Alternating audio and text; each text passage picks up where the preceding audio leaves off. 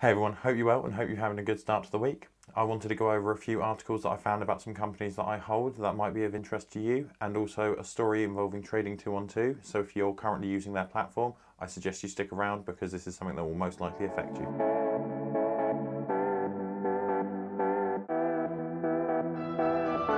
Hey everyone, thanks for sticking around. My name's Ben. So it's been an interesting week. We've had a lot of companies in the tech sector have a massive sell-off. This has actually put my Apple position into the negative, so potentially a good time to start picking up some more Apple shares in the near future. And besides that, I'm going to jump into a story around Abbvie.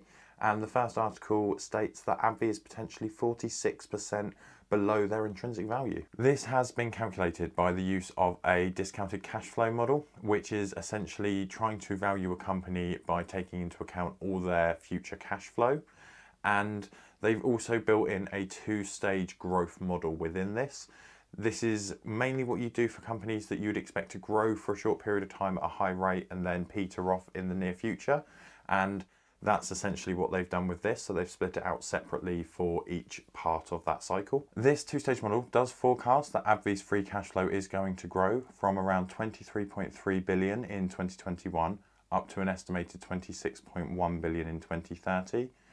They continue to break down the calculation in the formula, and it shows that the intrinsic value for Abbvie is around $200 a share, which when you compare to their current price of $105 a share, means that in theory you're getting around a 50% margin of safety if you were to pick them up and those calculations are correct. Either way, this information does make Abbvie look like a company that's worth reviewing. Just remember to always do your own research and analysis to make sure you come to your own decisions rather than just taking someone on the internet's point of view.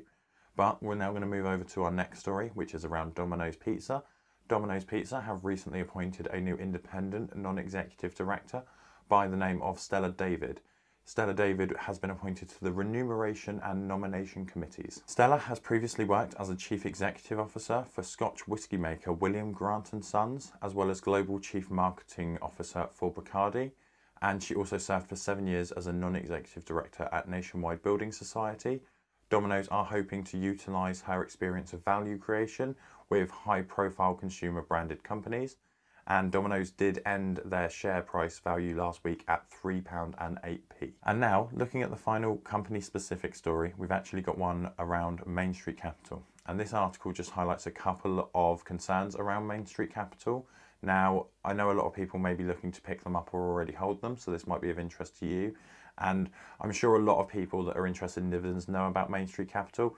They're a regularly monthly payer who pay out around 6.7%, which equates on average to around 20 cents USD per share per month. The issue that's been highlighted is that MainStreet Capital have a forecasted payout ratio of 113%, which means in theory to pay this that they would either have to take on debt to pay the dividend or reduce the dividend payout throughout the year.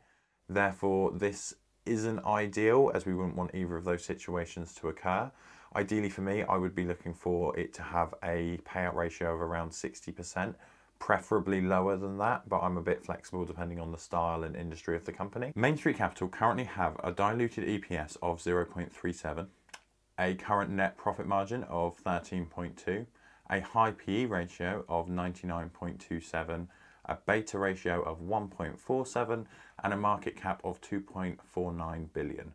MainStreet Capital also hold a Zacks rank of buy, and the share price is currently sitting at around $36, with the next ex-dividend date being on the 26th of March. As always, I would suggest doing your own research. I wanted to highlight this as a potential risk or a potential opportunity.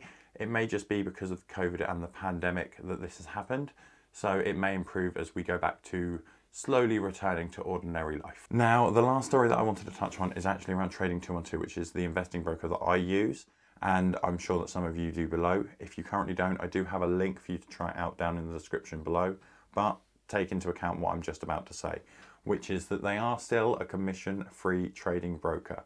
However, they will be charging you charges and fees for some activities on the account. The first one got introduced a few months ago, which was a charge on any card payments that go through, and this was a small amount. It took effect after you'd put around £2,000 into your account, and they did give you alternate options to load money into the account which didn't take any fees for a bank transfer. The problem here is this new one is a foreign exchange fee that is coming in. What this will do is it will charge you on any purchases, sales or dividends that you make in a foreign currency. Obviously this is going to affect me because a large portion of my portfolio is outside of the UK, so any dividends I get are going to get charged this fee, and I'm sure you probably hold a lot of stocks outside of your current country as well, so therefore you may get charged for these exchange fees. So we're going to have to account that into our investing strategies. This obviously is going to affect the UK, but as well as that, Trading 212 is across various parts in Europe. I don't know if places dealing with euros is going to be any better off because they actually have more markets than the UK that they can enter in their own currency. However, they are going to be paying to enter into ETFs like the FTSE, as well as any US stocks, the same as any other UK trader. So we're all kind of in the same boat, and it's not particularly nice just to have this slipped in last minute by a company that's been boasting about being commission free for the end user. At the end of the day, they are a business and they are intending to make money, even if it is beneficial for us for commission free trading. As a company, if they need to make money, they will do. I believe what they're trying to do is make money by reducing their costs, by passing these costs directly onto us. So we would be paying the card payment charges and also the transfer fees, which makes sense. But as I said, it's not particularly nice after they go around saying they're zero fees, everything's free, and then they add these costs in after people have started putting money into the accounts. So what do you think? Is this going to affect your investing at all? And what else do you think they're slowly going to bring in payments and fees for? Do you see this becoming a bit of a pay me game, and certain applications can only become available once you've paid certain amounts of money in, or if you pay a membership? Or do you think it's going to stay as it is and just small fees are going to be tacked on here and there as we go forward? And that wraps up the news for today. I have, as always, added the links down below for all of the stories that I've used today, as well as some additional ones that you might be interested in that I didn't cover in the video. But let's move across to my portfolio update and see what's happened in my portfolio over the last week. So looking at the portfolio, we can see that I've had a bit of a return and overall value increase. Last week, my portfolio sat at £2,269 with a return of 3.62%, which has grown over the last week to accumulate to a total of £2,384 and is now sitting at a 7.26 return.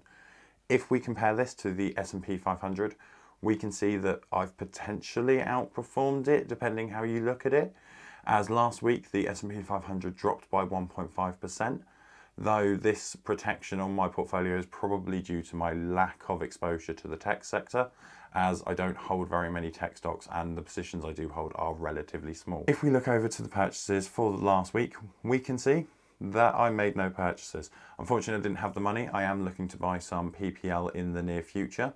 A little bit of background on PPL. They're a company with a market cap of around 21.7 billion. They have a beta of 0.78 and a PE ratio of 14.8. Their EPS is 1.91, and PPL essentially provide gas and electric to large areas through their subsidiaries. And these areas include United Kingdom, Pennsylvania, Kentucky, Virginia and Tennessee. And as we know, everyone needs electricity. They allow us to power our devices, watch these videos and smash the like button. PPL over the last year have seen a decrease in revenue. Some of this may have been due to COVID-19, as they do provide a large amount of energy to businesses, and with businesses being shut down during the lockdowns, this hasn't really been helpful for PPL. I am expecting that over the course of the next year or two, as we return to normal life, this will start to increase, which will then bring the company's value up. Also, by picking up this company, I'll add around 30p per share to my quarterly dividends, which is always nice. It's a yield of around 6%, and they have a payout ratio of around 70%, which is a little high, but it ensures there's room for them to actually pay their dividends. That moves us nicely over to the dividends, which is going to be a relatively quick one this week, because we only had one company pay out a dividend in the form of ING Group, paying 18p for me holding 2 shares, which I know is not much, but as we've evidenced on this channel before, small amounts and small payments do add up over time to a larger whole. Also, ING have returned me around 90% in return on capital growth since I bought the company. So I wish I'd bought more than the initial 2 shares. That would have been nice, but hindsight is a pain, isn't it? So looking over, we can have a look at my best and worst return of my portfolio. Currently, the best performing asset once again is ITV with a unrealized return of 89.73%, which is followed closely by ING Group, who've come in second with 85.37%. And in third place for the bronze is Royal Mail with 65.3%. Looking over to the other side of the field and the worst performing assets, the worst performing asset we have is the like button. So help us out on that one. Drop down below, click a like, come back up while we talk about our worst performing stock in the portfolio. So our worst performing stock in the portfolio at the moment is Dominion Energy with a loss of nearly 18%. This is followed quite swiftly by Walmart with a loss of 14.65%. Overall, I'm still happy with the increase of my overall portfolio, and some of these lower ones might be worth looking at and seeing if they've now dropped under value or if there's a potential damage or issue with the business. So that's all of the changes from my portfolio over the last week. If you wanted an overview of the last month in regards to my portfolio, there should be a link down in the description for you to check out, which will take you to my monthly updates section, and you can see how it's evolved over a longer period of time. But for now, that's all from me, so have a good one, and remember to invest, save, and subscribe.